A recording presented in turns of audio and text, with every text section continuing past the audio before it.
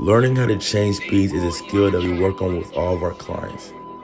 Here's a great example of one of our day one clients, Carsen changing speeds, catching Rockets off guard.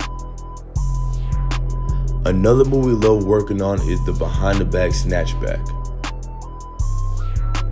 In the March Madness tournament versus Virginia, Carsen does a great job finding the isolation area, takes 2 hard dribbles, snatch back for a shot.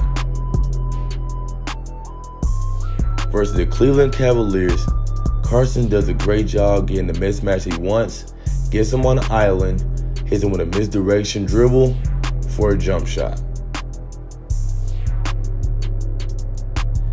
Now the last move is a move he loves to do, one of our favorite moves, the glide dribble right into the jump shot. Bucket.